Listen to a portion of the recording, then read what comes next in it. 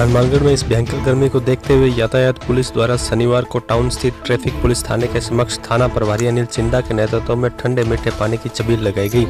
इस अवसर पर यातायात पुलिस द्वारा राहगीरों व अन्य साधनों पर आने जाने वाले लोगों को ठंडा मीठा पानी पिलाया गया तथा दोपहिया वाहन चालकों को हेलमेट पहनने के लिए जागरूक किया गया। इस अवसर पर एएसआई जगमेंद्र सिंह, कांस्टेबल फूशाराम,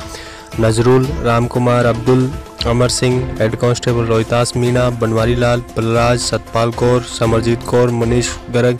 वंश, विजय कुमार कथुरिया आदि मौजूद रहे। तो वहीं पुलिस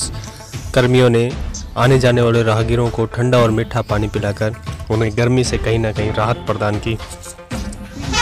आज यातायात शाखा द्वारा गर्मी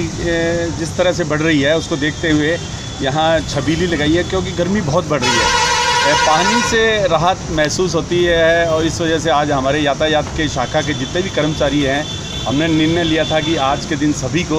जो भी सड़क पर चल रहा है और उनको पानी पिलाया जाएगा। और उनको हेलमेट के लिए भी हमने कहा है, जो दुपहिया वाहन चालक है उनको हेलमेट के लिए भी बोला है कि आप लोग हेलमेट भी लगाएं ताकि आप सुरक्षित रहें, क्योंकि सड़क सुरक्षा जीवन रक्षा एक हमारा नारा है। और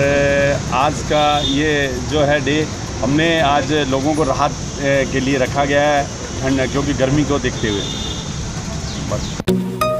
राजस्थान से जुड़ी हर खबर सबसे पहले प्राप्त करने के लिए सब्सक्राइब करें हमारा चैनल रिपोर्ट एक्सक्लूसिव और पाएं राजस्थान की हर छोटी बड़ी हलचल बस एक क्लिक में सीधे आपके